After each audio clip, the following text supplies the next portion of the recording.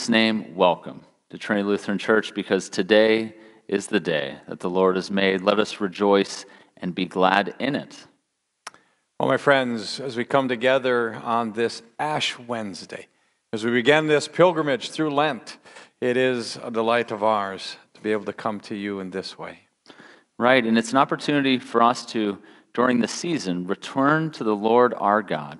We recognize through these 40 days, we'll have Lenten worship services, beginning with tonight's Ash Wednesday service, where we'll be talking about the imposition of ashes and marking this journey that Jesus took for 40 days in the wilderness, that we'll be taking along, recognizing Jesus' journey towards the cross, which will take place on Good Friday. And then the Lenten season will end with Easter Sunday, where we will celebrate Jesus' Easter resurrection. But this will be an opportunity for us as we return to the Lord our God to be in rhythm with Jesus each and every day and focusing on our life of faith. So, my friends, let us prepare our hearts and minds for this Ash Wednesday service.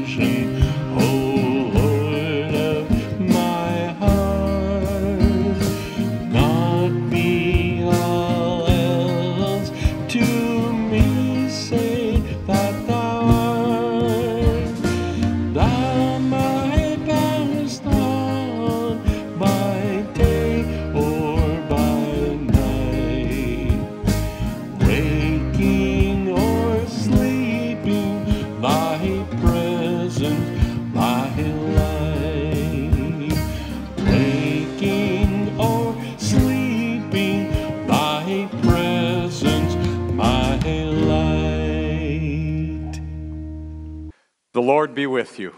And also with you. Let us pray.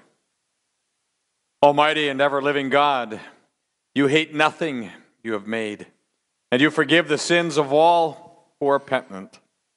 Create in us new and honest hearts, so that truly repenting of our sins, we may receive from you, the God of all mercy, full pardon and forgiveness through your Son, Jesus Christ, our Savior and Lord, who lives and reigns with you and the Holy Spirit, one God, now and forever.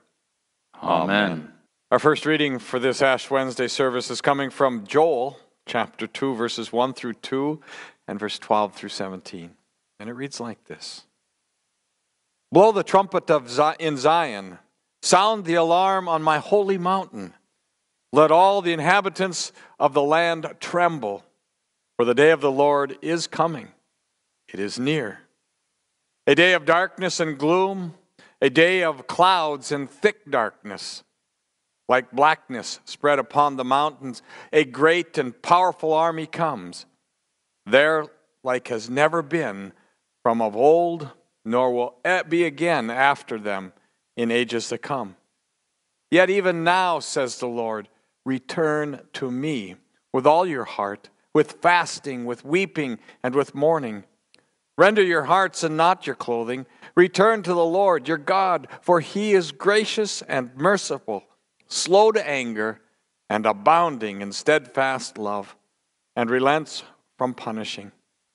Who knows whether he will not turn and relent, and leave a blessing behind him, a grain offering and a drink offering for the Lord your God? Blow the trumpet in Zion. Sanctify a fast. Call a solemn assembly. Gather the people. Sanctify the congregation. Assemble the aged. Gather the children, even infants at the breast.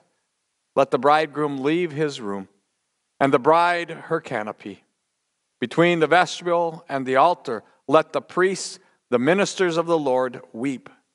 Let them say, spare your people, O Lord, and do not make your heritage a mockery, a byword among the nations. Why should it be said among the peoples, where is their God? This is the word of the Lord. Thanks be to God. Our psalm is coming from Psalm 51, verses 1 through 17, and we'll read responsively by half verse. Have mercy on me, O God, according to your steadfast love. In your great compassion, blot out my offenses. Wash me through and through from my wickedness, and cleanse me from my sin. For I know my offenses, and my sin is ever before me. Against you only have I sinned and done what is evil in your sight. So you are justified when you speak and right in your judgment. Indeed, I was born steeped in wickedness, a sinner from my mother's womb. Indeed, you delight in truth deep within me, and would have me know wisdom deep within. Remove my sins with hyssop, and I shall be cleansed. Wash me, and I shall be purer than snow. Let me hear joy and gladness, that the body you have broken may rejoice. Hide your face from my sins, and blot out all my wickedness. Create in me a clean heart, O God, and renew a right spirit within me. Cast me not away from your presence, and take not your Holy Spirit from me. Restore to me the joy of your salvation, and sustain me with your bountiful spirit. Let me teach your ways to offenders, and sinners shall be restored to you. Rescue me from bloodshed, O God of my salvation, and my tongue shall sing of your righteousness. O Lord, open my lips, and my mouth shall proclaim your praise. For you take no delight in sacrifice, or I would give it. You are not pleased with burnt offering. The sacrifice of God is a troubled spirit, a troubled and broken heart. O God, you will not despise. The Holy Gospel according to Matthew. Glory to you, O Lord. Jesus said to the disciples, beware of practicing your piety before others in order to be seen by them. For then you have no reward from your Father in heaven. So whenever you give alms, do not sound a trumpet before you, as the hypocrites do in the synagogues and in the streets, so that they may be praised by others. Truly I tell you, they have received the reward. But when you give alms, do not let your left hand know what your right hand is doing, so that your alms may be done in secret. And your Father who sees in secret will reward you. Whenever you pray, do not be like the hypocrites, for they love to stand and pray in the synagogues and at the street corners, so that they may be seen by others. Truly, I tell you, they have received their reward. But whenever you pray, go into your room and shut the door and pray to your Father who is in secret. And your Father who sees in secret will reward you. Whenever you fast, do not look dismal like hypocrites, for they disfigure their faces so as to show others that they are fasting. Truly, I tell you, they have received their reward. But when you fast, put oil on your head and wash your face, so that your fasting may be seen not by others, but by your Father who is in secret. And your Father who sees in secret will reward you. Do not store up for yourself treasures on earth, where moth and rust consume and where thieves break in and steal. But store up for yourselves treasures in heaven, where neither moth nor rust consumes, and where thieves do not break in and steal. For where your treasure is, there your heart will be also. The gospel of the Lord. Praise to you, O Christ. Grace and peace to you from our Lord Jesus Christ. The season of Lent, which begins today on Ash Wednesday, is a reminder for all of us to return to the Lord your God, who is gracious and merciful, slow to anger, and abounding in steadfast love. Ash Wednesday, and particularly the ashes, are a reminder for everyone of our mortality and the importance of repentance. Repentance being continue to have faith in God and acknowledge our wrongdoing and sin against God and our neighbors. Throughout our lives, we have this opportunity to return to our Lord, our God, during the season of Lent. Because oftentimes, if you're like me, we can become distracted or lose focus on what's most important. And this season of 40 days mirrors that of Jesus, where he navigated through temptations and distractions in the wilderness connected to the devil. And we are going to mirror that for the next 40 days. We also recognize that we are navigating in the world, the wilderness, distractions, and despair. So I invite all of us during this opportunity and beyond, after Easter, after the season of Lent is complete, to continue to return to the Lord your God, who is gracious and merciful, slow to anger, and abounding in steadfast love, because it's challenging. We recognize sin is out there in the form of letting our work get too important, where we can't get away from it and prioritize and remember our relationship with God. We also recognize that sin can also disrupt our relationship with God and our neighbors, whether that's something like going against the second commandment, or you shall not say the Lord's name in vain. Maybe it's using swear words or using the Lord's name when we're not praising, worshiping, or praying in some type of sacred way. That type of sin can again disrupt our relationship with God. And lastly, connected to the third commandment, for example, remember the Sabbath day and keep it holy. Oftentimes we can get consumed with not thinking that we have enough time. There just isn't enough time for us to worship in person here during Ash Wednesday or virtually at home. There isn't enough time to worship on Sunday in person or worship virtually from home, because There's so much going on in life. I can remember a particular season in my life where that took place. When I was much younger, I thought that the three most important things were sports, friends, and my studies. Regarding sports, which I recognize are an important part of our fitness, important part of our leadership development, an important part of our competitive nature and staying healthy, I remember at a time in my life where I was playing soccer 5 days a week. And there wasn't anything that was going to get in my way of going to practice, a game, or even watching it to see what I can learn and how to get better. Another time in that specific season, I can remember my friends. When I wasn't playing soccer, I wanted to spend time with my friends, go out with my friends, check in with my friends, spend time with my friends, which again has its value and importance, but I let it get in the way of my relationship with God, just like I let sports get in the way of my relationship with God. And this also included studies. I thought it was so important that I studied for this test, or I read through this book, I did this homework, spent hours in the library, spent hours in my room just trying to get everything right so that I could get the highest grade possible. Again, there's a time and place for studies and to do well in school, and I absolutely affirm that as I place education very high in my life and the lives of my children. But it can't get in the way of our relationship with God.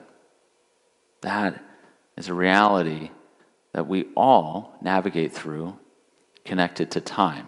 For me, it was sports, my friends, and studies. Maybe for you, it's something else. But I will share with you something that I learned many years later after I navigated through and past this season in my life, that sports will come and go, but your relationship with God is eternal. Friends will come and go, but your relationship with God is eternal. Studies will come and go throughout your life, but your relationship with God is eternal. It's not an either or. We either have sports or nurture our relationship with God, or studies or nurture our relationship with God, or friends or nurture our relationship with God. It's not either or, it's both and.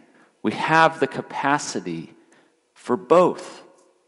We have the capacity to do well in sports and nurture our relationship with God. We have the capacity to maintain our friendships and nurture our relationship with God. We have the capacity to do well in our studies and nurture our relationship with God. So take this lesson from me. The importance during the season of Lent and beyond to return to the Lord your God, who is gracious and merciful, slow to anger, and abound in steadfast love. Amen. Let us confess our sin in the presence of God and one another. Most holy and merciful God, we confess to you and to one another, and before the whole company of heaven, that we have sinned by our fault, by our own fault, and by our own most grievous fault, in thought, word, and deed, by what we have done and by what we have left undone. We have not loved you with our whole heart and mind and strength. We have not loved our neighbors as ourselves. We have not forgiven others as we have been forgiven. Have mercy on us, O God. We have shut our ears to your call to serve as Christ served us. We have not been true to the mind of Christ. We have grieved your Holy Spirit. Have mercy on us, O God. Our past unfaithfulness, the pride, envy, hypocrisy, and apathy that have infected our lives, we confess to you. Have mercy on us, O God. Our self-indulgent appetites and ways, and our exploitation of other people, we confess to you. Have mercy on us, O God. Our negligence in prayer and worship, our failure to share the faith that is in us, we confess to you. Have mercy on us, O God. Our neglect of human need and suffering, and our indifference to injustice and cruelty, we confess to you. Have mercy on us, O God. Our false judgments, our uncharitable thoughts toward our neighbors, and our prejudice and contempt toward those who differ from us, we confess to you. Have mercy on us, O God. Our waste and pollution of your creation, and our lack of concern for those who come after us, we confess to you. Have mercy on us, O God. Restore us, O God, and let your anger depart from us. Hear us, O God, for your mercy is great. At this time, we will share in the imposition of ashes. Almighty God, you have created us out of the dust of the earth. May these ashes be a sign of our mortality and penitence, and reminding us that only by the cross of our Lord Jesus Christ are we given eternal life through the same Jesus Christ, our Savior and Lord. Amen. Remember that you are dust, and to dust you shall return. Pastor Eric, remember that you are dust, and to dust you shall return. Alan, remember that you are dust, and to dust you shall return.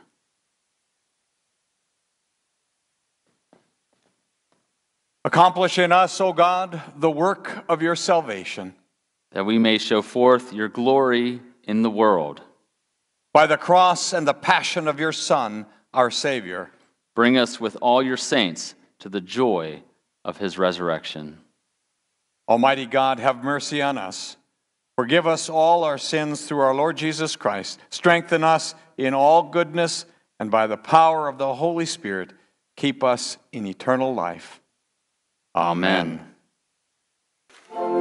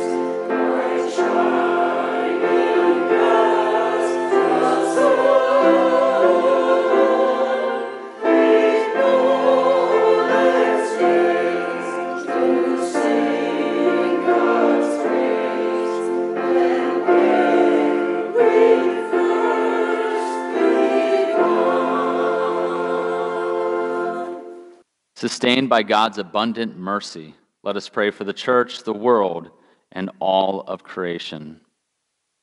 O Lord, our God, you gather your church and you call us to return to you, accompanying us throughout our Lenten pilgrimage.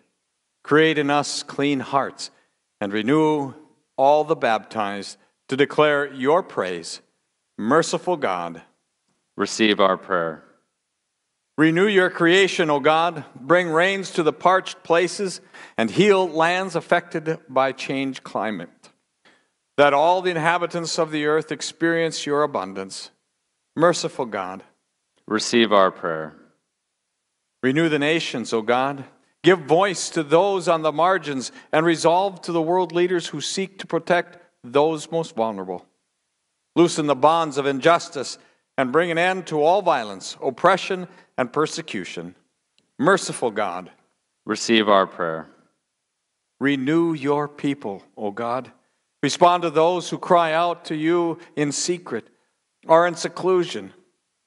Equip us with compassion to care for those who experience homelessness, food insecurity, economic hardship, and illness. We pray this day for Artis Johnson, Charles Nettested, Megan Harthun, Ashley Harthun, Arliss Ellingson, Kathleen Doppler-Bruns, Ordine Berg, Dave and Pat Huseby, Gladys Gross, and all others whom we lift before you. Merciful God, Receive our prayer. O Lord, our God, we give thanks for all your faithful ones of every time and every place. Renew us by the example of their lives of prayer and service, and at the last, bring us with them into your everlasting presence. Merciful God, Receive our prayer. We lift our prayers to you, O God, trusting in your steadfast love and your promise to renew your whole creation through Jesus Christ our Savior. Amen. Amen. The peace of the Lord be with you. And also with you. Let us all embrace each other in Christ's reconciling peace. God's peace, Pastor Eric. Peace be with you, Alan. God's peace be with each of you. At this time, we will give thanks for the offering we receive to proclaim Christ through word and deed here in Pelican Rapids, the state of Minnesota, throughout this country, and beyond. Let us pray. Merciful God, we offer with joy and thanksgiving what you have first given us, ourselves, our time, and our possessions, signs of your gracious love. Receive them for the sake of him who offered himself for us, Jesus Christ our Lord. Amen. Lord, remember us in your kingdom and teach us to pray. Our Father, who art in heaven, hallowed be thy name. Thy kingdom come, thy will be done, on earth as it is in heaven. Give us this day our daily bread, and forgive us our trespasses, as we forgive those who trespass against us. And lead us not into temptation, but deliver us from evil. For thine is the kingdom, and the power, and the glory, forever and ever. Amen.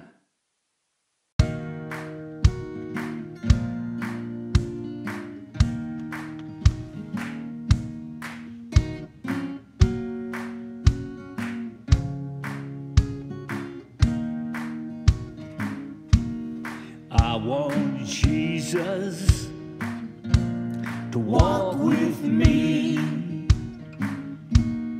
I want Jesus to walk with me all along my pilgrim journey. Lord, I want Jesus to walk with me in my trials. Lord, walk with me in my trials. Lord, walk with me when my heart is breaking. Lord, I want Jesus to walk with me when I'm in trouble. Oh Lord, walk with me. When I'm in trouble, Lord, walk with me. When my head is bowed in sorrow, Lord, I want Jesus to walk with me. I want Jesus to walk with me. Yeah, I want Jesus to walk with me. All along my pilgrim journey, Lord, I want Jesus to walk with me. Yeah, I want Jesus to walk with me.